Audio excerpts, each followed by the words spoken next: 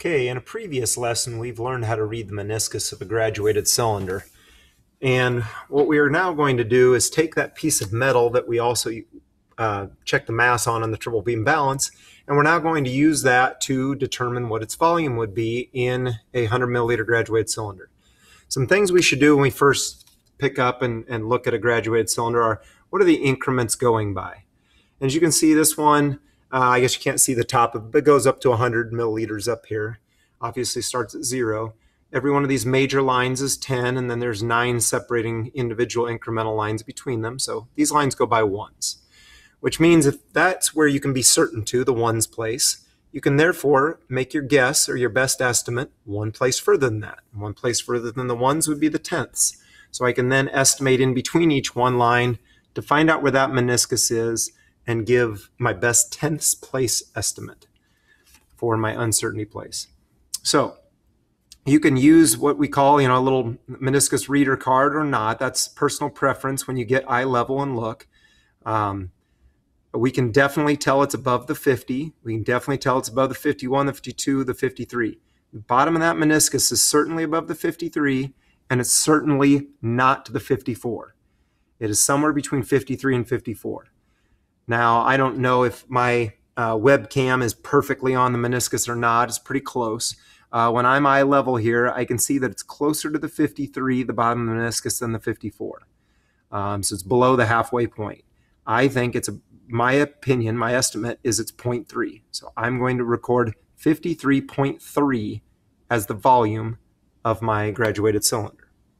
I then, I have on my own paper a data table listed where earlier I found the mass of the metal to be 57.88.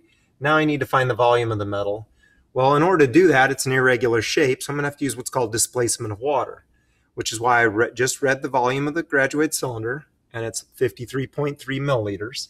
If I then read the volume of the metal and the cylinder after I put the metal in, it will be higher than 53.3, which then if I subtract will give me the volume of the metal. By simply subtracting, that'll cancel the cylinder's volume, and then I'll have volume of the metal.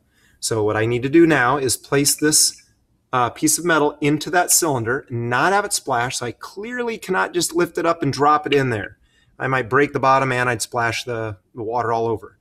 So I need to slide it in carefully and not have the water splash and then read the next meniscus. So I'm going to tilt the graduated cylinder, slide it in pretty slow so it doesn't break the bottom again. Usually what we do then is tap out, lightly tap to get rid of any air bubbles that have collected.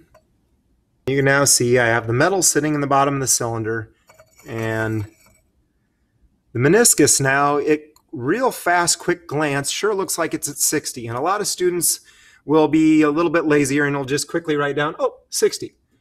Well, when I get eye level and I look, I can see that the bottommost point of tangency of that meniscus is ever so slightly below the 60. Now, if it was right on the 60, I would put 60.0 because I'd be saying it's exactly on the 60, not below it, not above it. But I can just barely see the center of it minimally below it. So it would then be above 59, below 60. So I would put 59.9 milliliters down as the volume of the metal and the cylinder. 59.9. I then do my subtraction and come up with 6.6 milliliters. Guess I would have milliliters there. And then I'd move up my 6.6 milliliters to complete my data table that you would have in your lab notebook right there.